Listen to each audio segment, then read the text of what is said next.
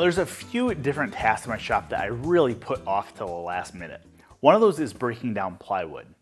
Now, it's not usually as bad as I make it out to be in my head. I just don't like dealing with those big, heavy sheets. But luckily, I don't always bring them into my shop to break them down. Usually, I break them down in my driveway and then carry smaller parts like this into the shop.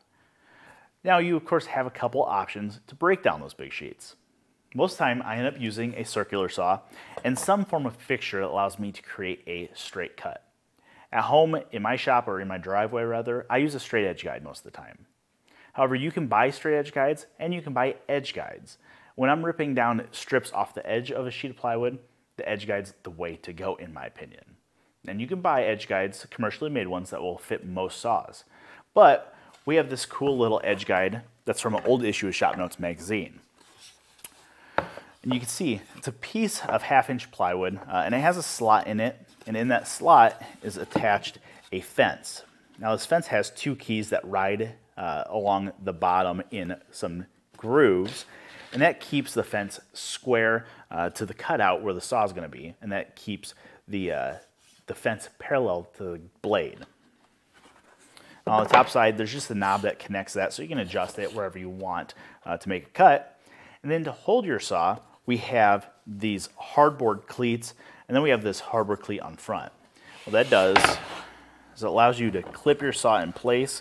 It slides under there, locks it down, and there's an additional cleat that screws in the backside into a T-nut, and after tightening that down, that saw is locked in place on the guide. Now it's a simple matter of adjusting your fence to where you'd like to cut.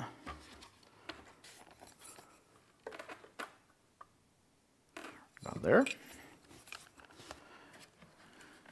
Locking the fence in place. Now you're ready to make your cut.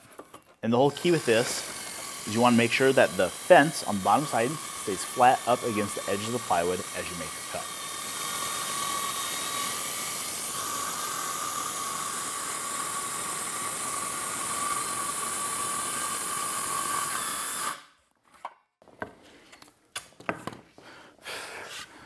So there you go.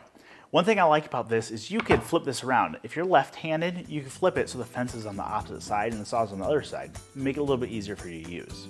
But overall, it's a great way to use up some small scraps in your shop and end up with a really useful add-on for your circular saw.